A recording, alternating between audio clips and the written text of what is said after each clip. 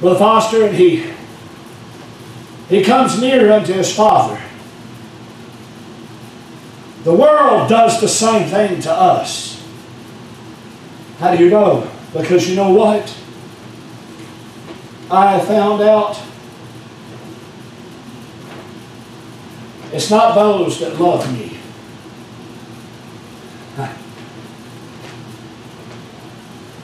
That are, sometimes it's people that have this mind frame of getting close to, ain't there an old military strategic strategy where you get close to your enemy so you can learn everything about them to where you can use it against them in time of battle? You see, it's been those kind of people in my life that has drawn themselves, their pretenders and their fakes, and they come in, Brother Josh, and they get close to me, and I begin to take, and I begin to fall. I fell for it many times, y'all. I have. It's not those that are in the world that hurts me the most. It's those that pretend to be something they're not and draw close to me to take and to stab me in the back quicker than the man that hates my guts. My God, the man that hates my guts, and I know it, at least he's not fake. The one who pretends is the one who's the dangerous enemy. And that's what Jacob was. He got close, Brother Josh, to his father to take and to get what was not his, to be blessed.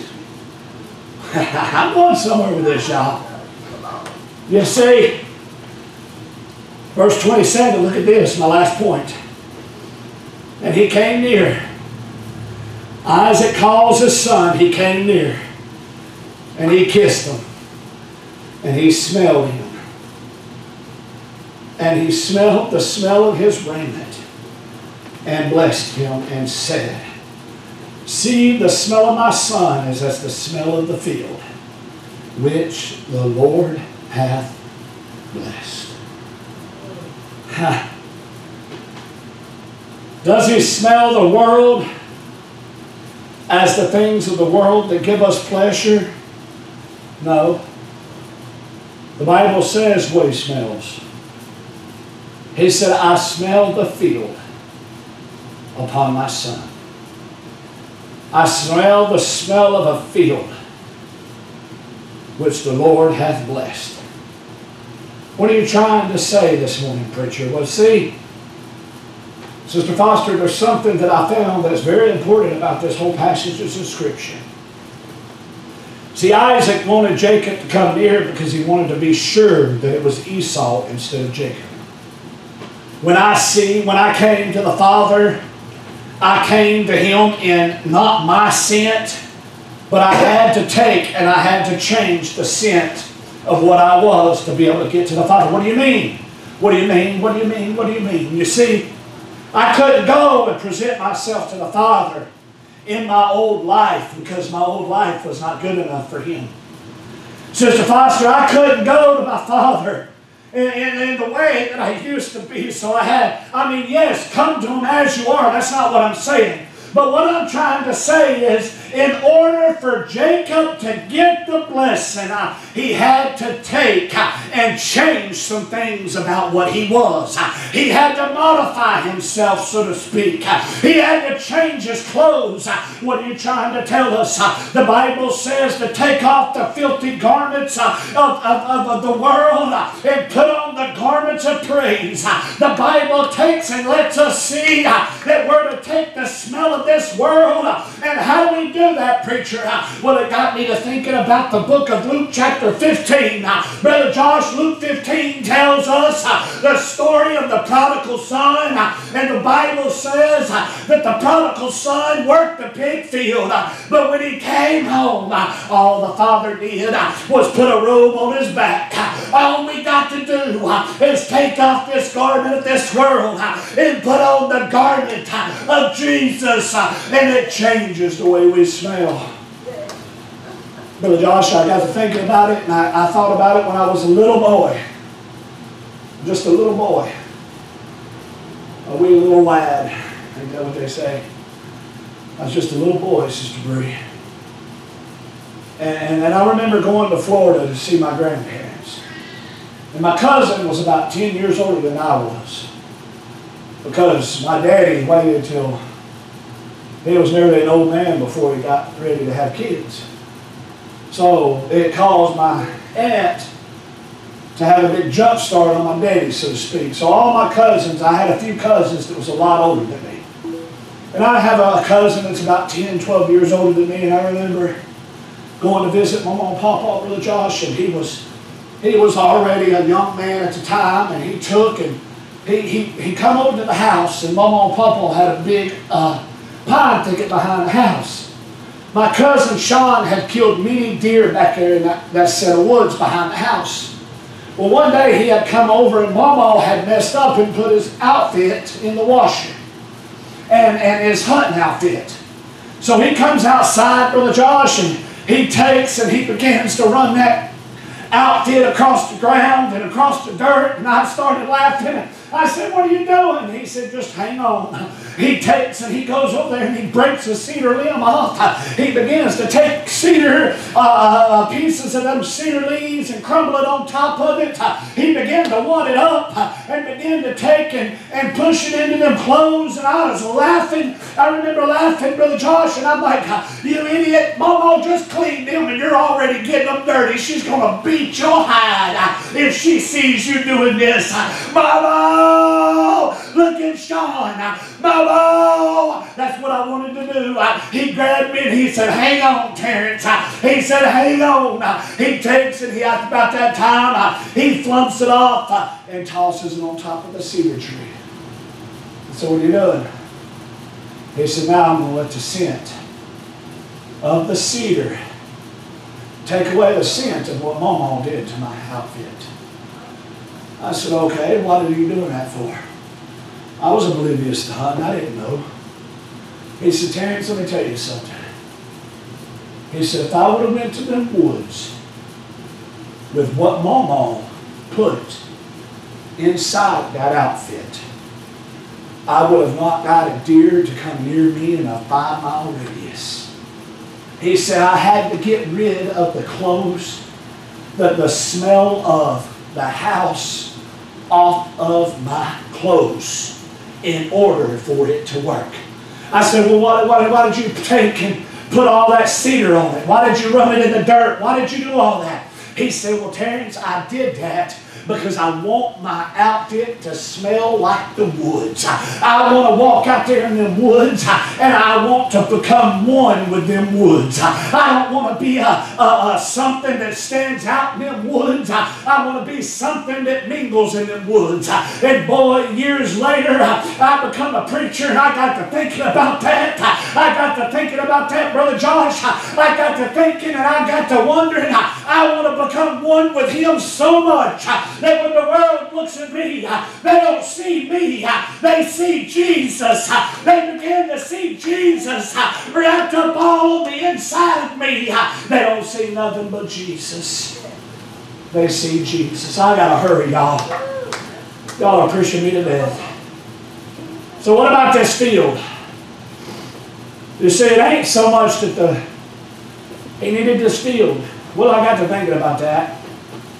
Jesus tells His disciples that there's a harvest that is truly ready, but His laborers are few. He said to pray, therefore, to the Lord of the harvest that He'll send forth laborers into His harvest. The field.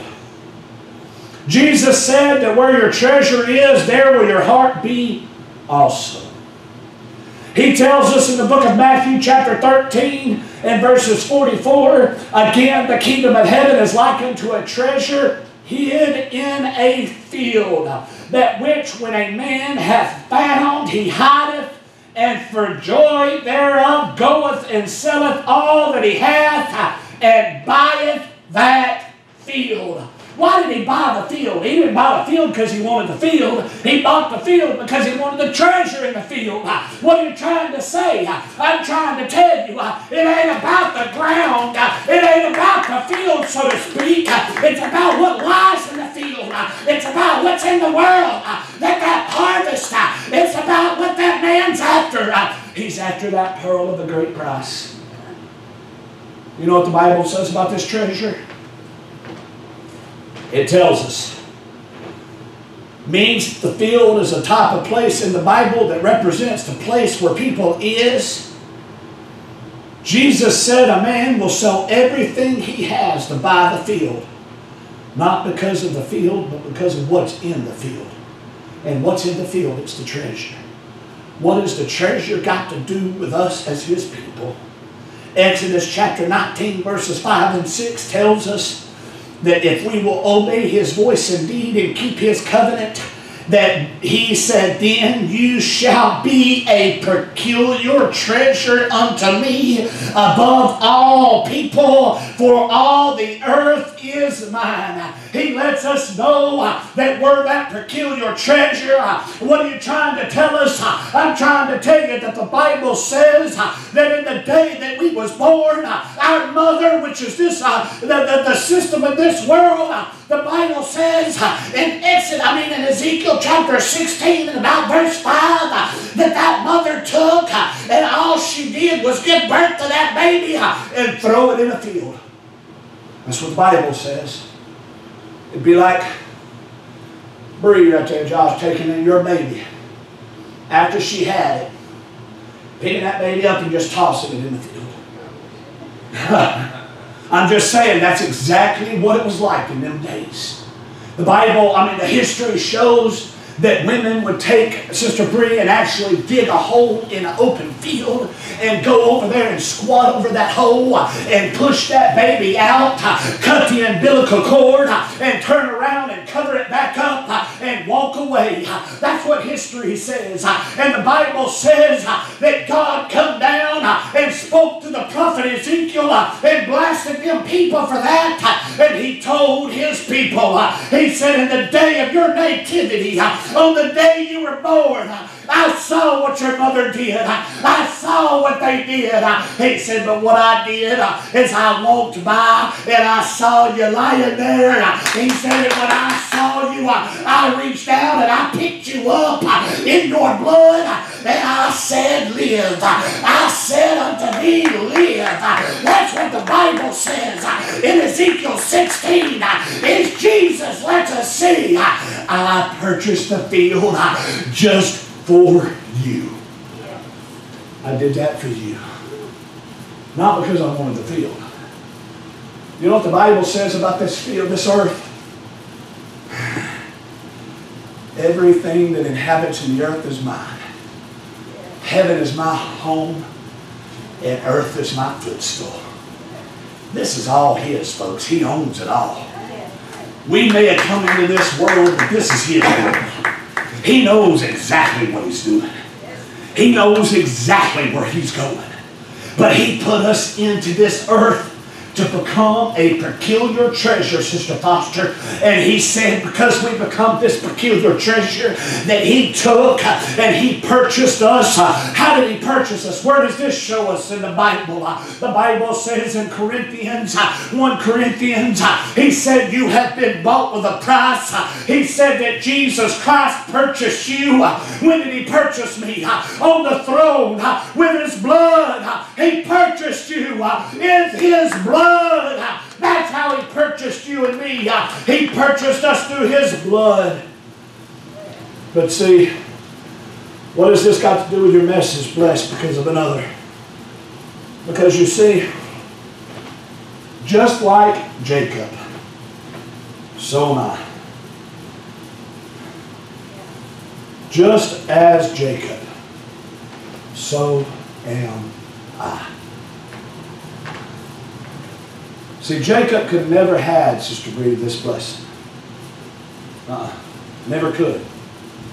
Not that blessing from his father laying hands on him. He desired and wanted it. Go ahead, Sister Foster, if you don't mind. He desired and wanted it so bad that he would do whatever it took for him to attain this blessing. So the Bible says that he went in the stead of another and he pretended that he was someone else. because of the older brother, he had access to getting the blessing.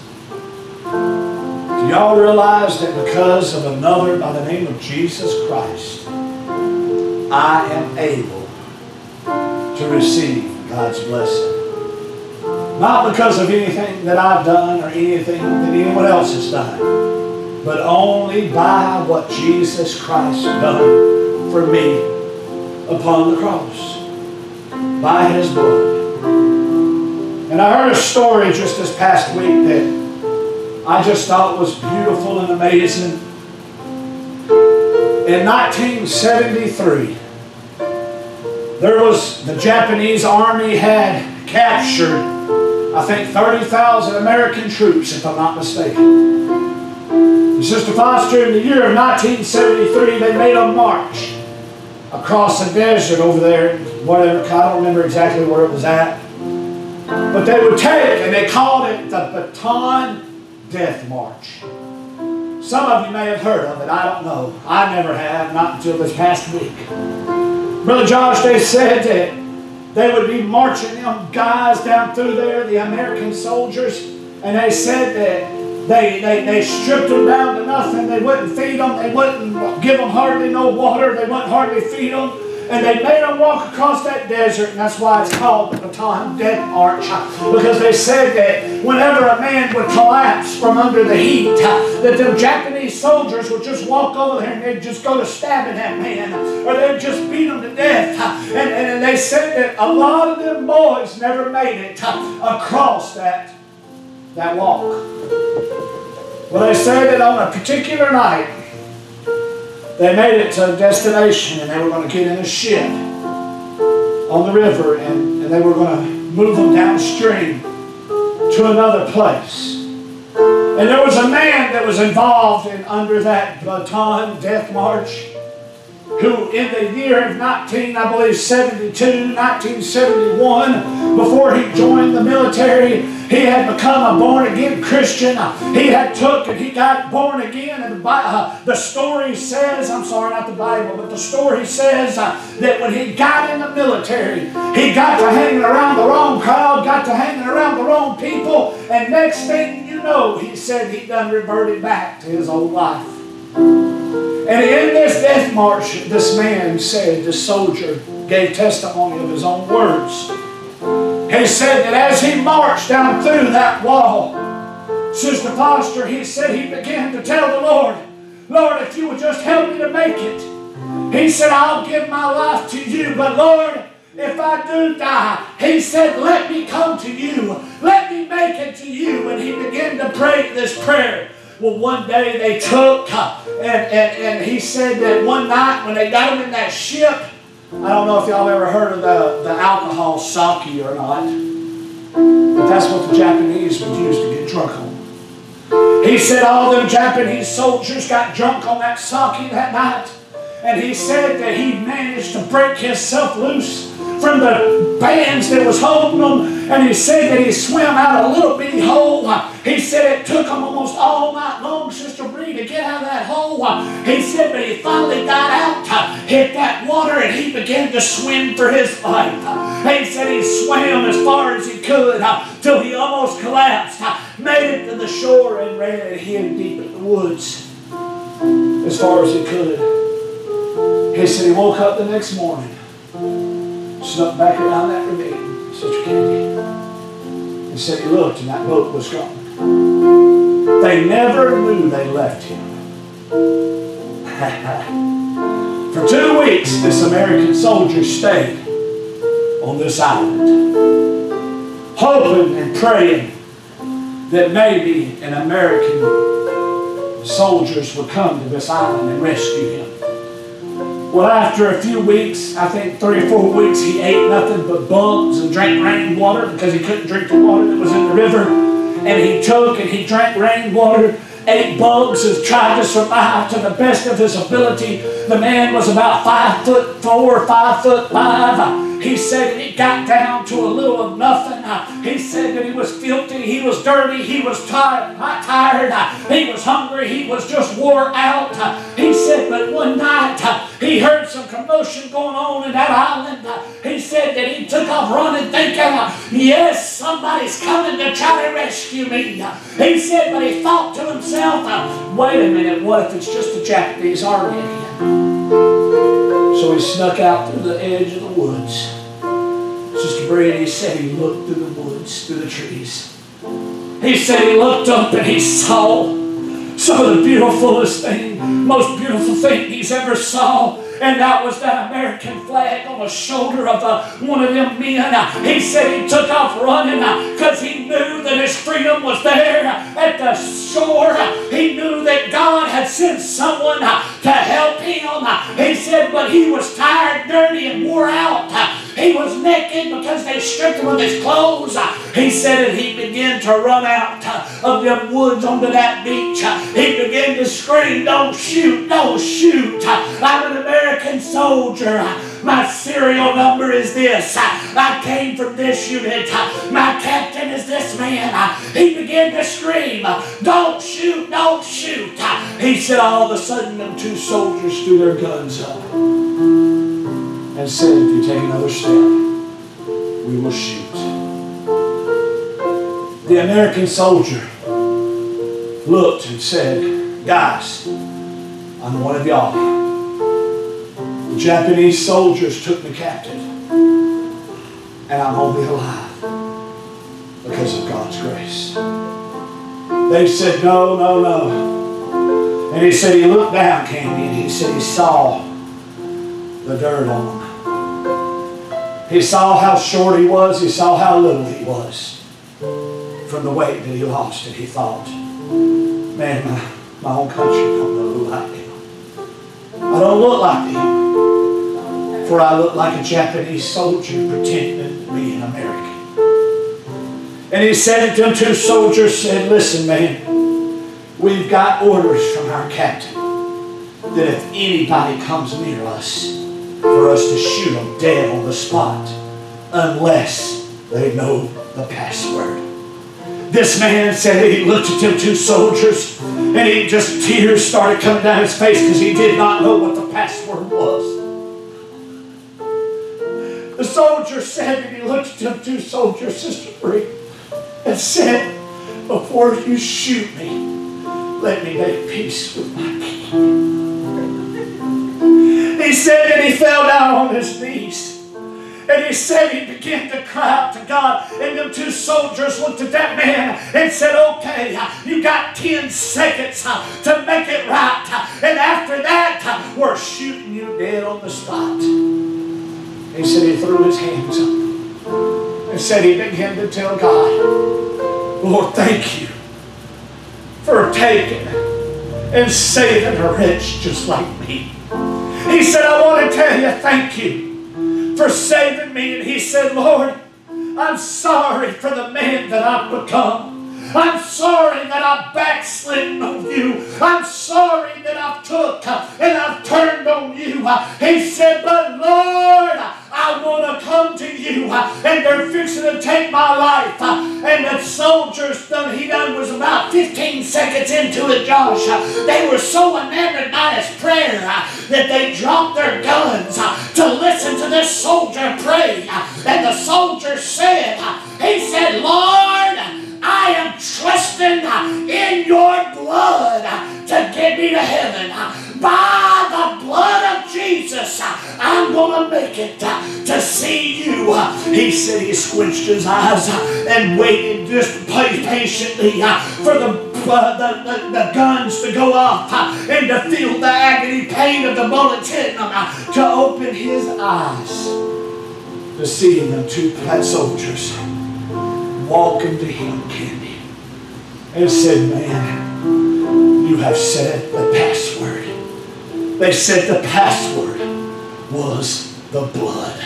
The blood was the password that you needed, and you said it. And they took and they began to hold that man and walk him back to the ship. The man came back to the United States and gave his testimony. And how did he make it? Brother Josh, he made it by the blood. So what does the goat's hair got to do with anything of this message? You know what the goat's hair was used for? It was the covering of the tabernacle. They put it all around the walls of that tabernacle. They put it over the top of that tabernacle. What are you trying to tell us? How did Jacob make it to his father to get the blessing? He was covered inside the hair of a goat. Something had to die in order for him to get the blessing. Let me tell you something. 2,000 years ago, a lamb died that was led to the slaughter for us to receive the blessing. We didn't get this blessing by free choice. It was not just given to us without him going through something. A lamb died so we can be blessed. What more can we do than to praise Him? What more can we do than to worship Him? Blessed because of another. 2 kids died. 2 goats, not kids, 2 goats. To give Jacob his blessing. Well, 1 lamb died, Brother Josh, to save the whole world, to give them a blessing. Ain't that amazing? 1 lamb died so we could have a blessing. So my prayer this morning is, let's not be a pretender. Let's not be a fake. Let's not, I mean, this includes me, y'all. I'm not just talking to people. I'm talking to myself. I've been telling the Lord, Lord, don't let me just be a fake and a pretender. Someone that claims to have the blessings without really knowing what the blessings are. Let me walk in your ways. Let me walk in them. I didn't come here this morning to beat nobody across the brow. I didn't do none of that. No, that was not my heart. My heart this morning was to tell you that Jesus is the answer. Jesus is the one who died for our sins.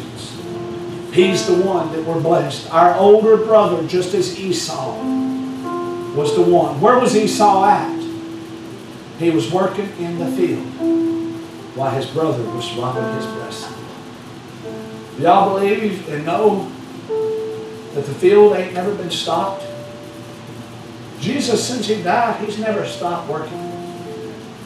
We may sit back on the edge of the field, just like Jacob taking the blessings while he's out there working.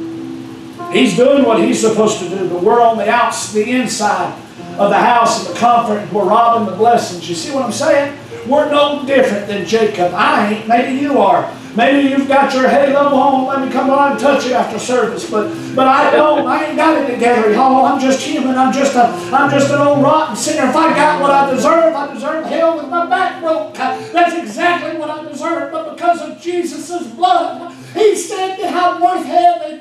Because of the blood of Jesus and what He did for me and you. Because of Jesus. So I want to ask you this morning, trust in that blood. Who do I trust in it for? Well, if you can't trust in it for yourself, trust in it for your kids. Trust in it for those that we love, Josh. Trust in it for those that we know to be one of His. Hallelujah. Thank you, Jesus. Thank you, Jesus. Let's stand to our feet. Hallelujah, Jesus. Oh, God. Lord, I come to you this morning. God, and I thank you for what you did on Calvary. Lord, I thank you for purchasing me. I thank you for that cross. God, I thank you for taking, Lord, and saving a wretch like me. God, I thank you for teaching me, Lord, of your blood, teaching me of your will, teaching me of your ways. God, I thank you for that. God, this morning, Lord, I come to you, Lord, God, with everything in my heart, in my soul, God. Lord, I would pray, God, that this word would just go forth, Lord. God, into the hearts, Lord, the people, Lord, and just take root, Lord. God, let it take root in my own heart and my own life, God, to realize what you've blessed me with, Lord. What you've given me, Lord. God, I would pray, Lord, this morning, God, that you would take, Lord, Let this message go by way of internet, Lord, and save the lost. God, save, Lord, save. Oh, Jesus, save, Lord, save. God, save someone's heart, Lord. Lord, I pray, God, that you would just take, Lord, and you would just renew, Lord, that was God, the heart of someone, Lord. God, there may be, Lord, Lamb of God, like this man, Lord, Lamb of God, he took, Lord, he may have been saved, Lord, but he turned on you. God, but you had a way of bringing them back, Lord, so I pray, God, that someone, Lord, that may be lost, Lord, that may be backslid, Lord. God, that may be, Lord, have a kind where they just need something from you to touch their lives, touch their hearts. God, we love you. God, we love you this morning, Lord. God, I thank you for everything you've done. Lord, I pray, Lord, that those that was here this morning, God, that you would let us leave stirred, that you would let us leave encouraged, that you would let us leave here looking and pointing to you, knowing how good you are in our hearts and our lives. Father God, we'll be careful, Lord, to give you the glory and praise and honor. For it's in your name. Amen.